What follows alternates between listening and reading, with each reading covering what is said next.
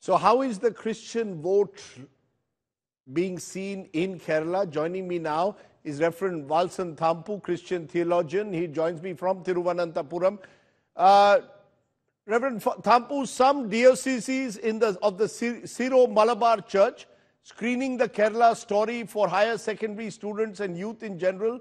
Church leaders say it's not a political move, but coming on the eve of elections, many believe that it's an attempt to make community members aware of alleged love jihad.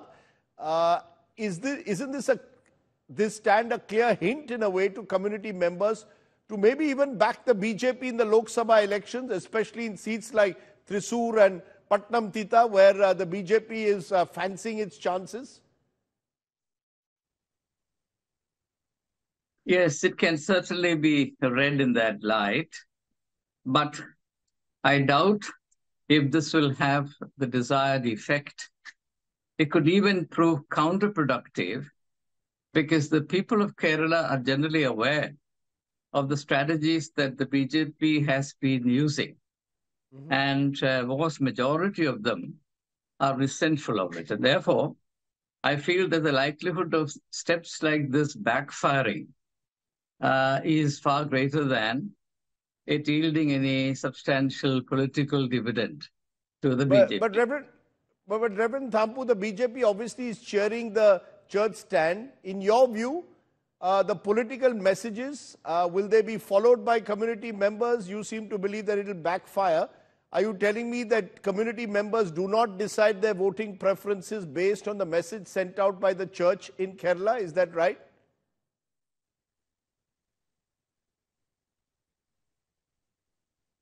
Actually, in this case, the BJP has seriously miscalculated because it's been briefed wrongly on the ground realities pertaining to the Christian community. What the BJP overlooks is the fact that the ordinary believer in Kerala, the ordinary member of the church, is now getting increasingly alienated from the church authorities. In fact, never before in Kerala have the church leaders been so viciously attacked by the lay people. Organized lay groups are resisting the authority of the church, and they have seen through the games that the bishops have been playing. And in fact, many people in Kerala know that they are forced to play this role because unfortunately, many of them are seriously compromised. They are vulnerable because they know, and many people in Kerala know, that the ED has got substantial grounds to proceed against them. Therefore, they have a need to keep the BJP pleased in order to keep the arm of law from getting at their throats. So the ordinary Christian in Kerala, the vast majority of Christians in Kerala know that the kind of political posturing the church leaders are making are meant only to save their own skin. And they also know that this could mean long-term harm to the community, particularly because the main ideological principles of the Sangh Parivar are known to the common man in Kerala. They know how the religious minorities are seen as foreign bodies by the Sangh ideology. And until there is a credible and authentic recantation of that stand, which is yet to happen, the informed voter of Kerala from the Christian community is unlikely to buy the various posturing the BJP is making in relation to the bishops of Kerala. And many of the bishops are seriously discredited.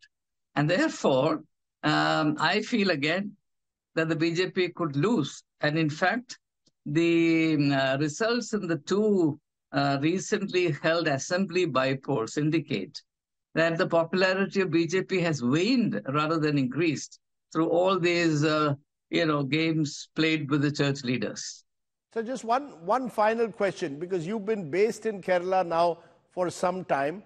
Does the Christian community, or at least a large section of it, accept this charge of love jihad, what the Kerala Story movie suggests? Do they take it seriously? Do the community members feel strongly about it? Is the fear of extremist Islam widespread among community members of the Christian community? that is one picture we now get from social media and from some voices there. Now, to the extent that I know my community, and I think I have fairly extensive contacts with the members of the Christian community, those who are aware of the ground reality simply ridicule and laugh at this idea of love jihads. In fact, extensive investigations were conducted by the NIA. A report was presented in the parliament which unequivocally stated that love jihad is simply non-existent in Kerala. There's absolutely no evidence. I have myself raised this question, whether or not the Catholic bishops have any data pertaining to love jihad, and requested them to release the data they have. The fact of the matter is that till today they have not revealed a single fact pertaining to this, nor have they filed a complaint with the police, which is what they would have done if they had attached any significance to what they are saying in public. And therefore, many people, including Christians in Kerala, know that the bishops are actually inventing a bogey that doesn't exist. And unfortunately, they are under pressure to do so, as I said a short while ago, to protect their own backside. Let me leave it there, Reverend Thampu. I appreciate you joining me and giving us your perspective. Contentious, controversial. You're saying love jihad is a bogey that's being spread and it will actually backfire in a state like Kerala. I just want to take what you've said just now to Anand Kochukudi, a senior journalist who's also joining me now from Kochi. Anand, if you heard Reverend Thampu there, he seems to suggest love jihad is a bogey.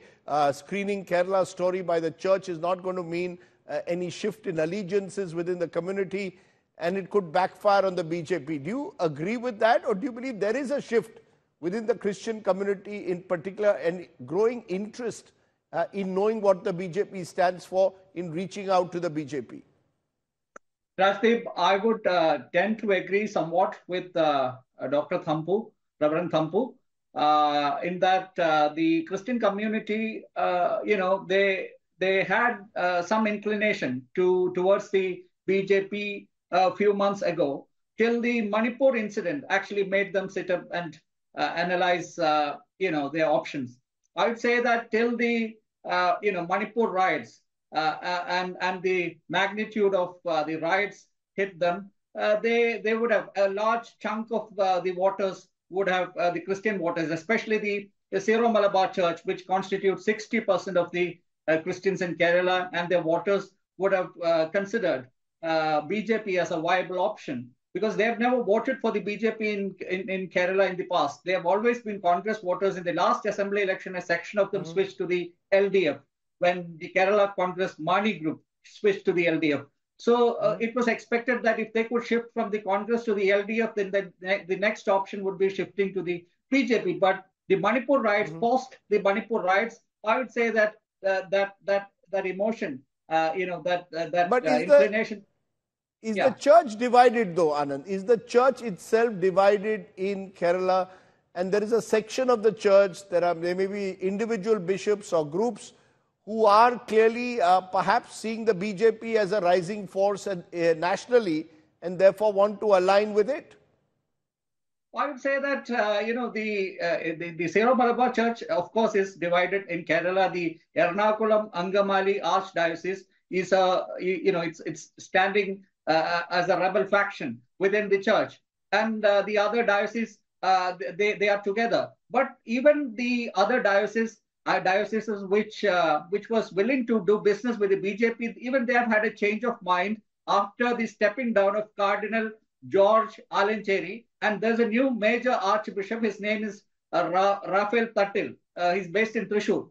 So when he became the major archbishop, the church once again, they I think recalibrated their position, and now they have gone back probably to the Congress. I would say that the inclination of Raphael Tattil himself, he comes from a Congress family. It's probably one reason that he has managed to get the church to back the Congress once again. But then you're referring to the Kerala story. It was actually in Idukki in the the hilly part of it's actually one of the the dioceses where the Love Jihad bogey was, initiated in 2015 when the late former bishop, Anikuri Katil, he was the one who first propounded this Love Jihad theory back then in 2015.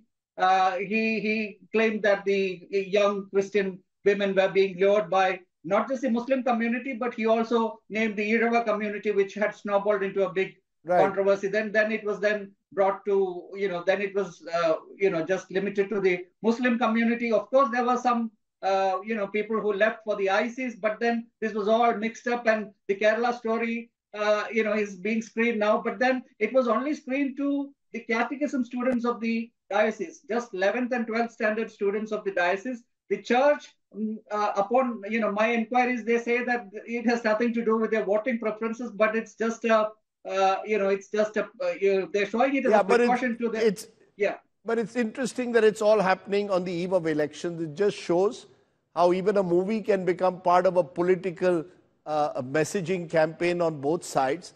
But Anand Kochudi for joining me there and giving us the background to what's been happening on the ground there in Kerala. I appreciate you joining us. Just to tell our viewers, remember parts of central Kerala, Thrissur in particular is one seat which the BJP is looking at very closely in this election, and that's where the Christian community does have a major role to play. We'll see how that plays out in Kerala. We need to move on from Kerala to the state of Maharashtra, where the battle lines, at least in Mumbai, are drawn, and you're going to have Thackeray versus Thackeray, it seems, Pawar versus Pawar in the Lok Sabha polls this time. The Maharashtra Vikas Aghadi's announcement of a seat sharing seems to have upset the Congress, especially in Mumbai. Meanwhile, the Maharashtra Navnirman Sena chief Raj Thackeray has now vowed to support the NDA unconditionally in the Lok Sabha polls. The Maharashtra Deputy Chief Minister Ajit Pawar is making a pitch to voters to vote for his wife Sunetra Pawar this time. As I said, it's family versus family, and that means that Maharashtra's politics is split wide open. Let's give you a quick update of what else is making the headlines on the election trail. Kachativu Island continues to be a political flashpoint in Tamil Nadu. Prime Minister Narendra Modi was on the campaign trail there and raised the issue again, taunting the Congress.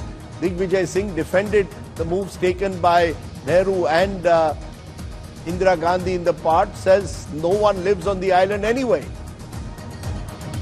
There was another big jolt to the Aam Aadmi Party today in Delhi. Its minister here, Rajkumar Anand, quit the party, saying that AAP is embroiled in corruption. AAP netas claim Rajkumar, who was investigated by the ED a few months ago, will now join the BJP. Double whammy for the West Bengal government. The Calcutta High Court directed a probe into the NIA attack in Bengal. Also ordered a court-monitored CBI probe into the Sandesh Kali case. The BJP released its 10th list of 9 candidates for the Lok Sabha polls. The BJP has dropped a sitting MP, Hiron Kher from Chandigarh. She is a 2-time MP, fielded Sanjay Tandon instead. Okay, today's campaign trail is from Amethi, where Union Minister Smriti Irani is campaigning hard to retain the seat. Remember, in 2019, she created one of the big upsets of the elections, defeating Rahul Gandhi, the Congress leader. This time, Smriti Irani is challenging Rahul Gandhi once again to a fight. Samarth Srivastav spent the day with Smriti Irani on the campaign trail.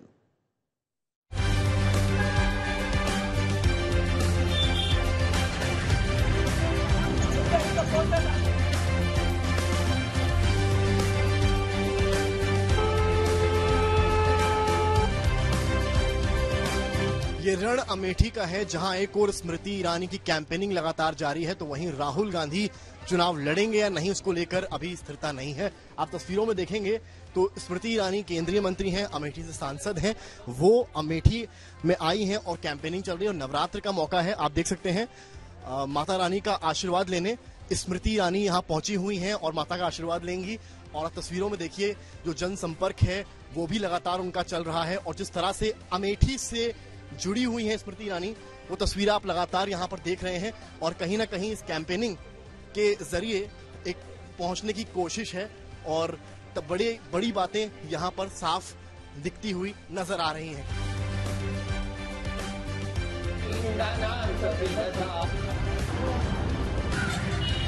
ये तो 5 साल से हम उन्हीं के नाम से काम कर रहे हैं और ये उनका परिवार है। हमें पूरा विश्वास है कि राहुल जी यहाँ से चुनाव लड़ेंगे और जीतेंगे। जी हम लोग मोदी जी को चाहते हैं। स्मृति ईरानी तो हमारे यहाँ की है ही है, मगर हम लोग प्रधानमंत्री जो योजनाएं चला रहे हैं हम लोगों के लिए, हम लोग उससे बहुत खुश हैं। अमेठी अपने सम्मान की लड़ाई लड़ेगा राहुल गांधी के खिलाफ। अमेठी अपने संरक्षण की लड़ाई लड़ेगा राहुल गांधी के खिलाफ। जिसने अमेठी को त्याग दिया और त्यागने के बाद भी बार बार अपमानित किया, जिस अमेठी में नरेंद्र मोदी ने विकास किया, अमेठी उस नरेंद्र मोदी को आशीर्वाद देगी।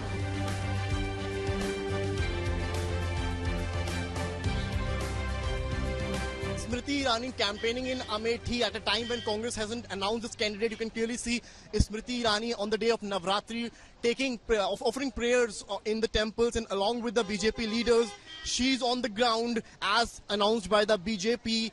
But Congress is yet to announce the name of their candidate, be it Rahul Gandhi, Robert Vadra or Priyanka Gandhi. The uncertainty over Amethi remains, while on the other hand, the BJP is on the ground in Amethi. The local leadership of BJP, Smriti Irani, who is the candidate for BJP, and is trying, and she's also daring Rahul Gandhi at the same time, that in a way asking him to come here and fight against me. That has been the dare by the Smriti Irani. It's going to be worth seeing whether Congress will accept the dare and will place Rahul Gandhi from here or not. With cameraman Gaurav Samarth Srivastava for India Today. That's all we could pack in on this edition of Elections Unlocked.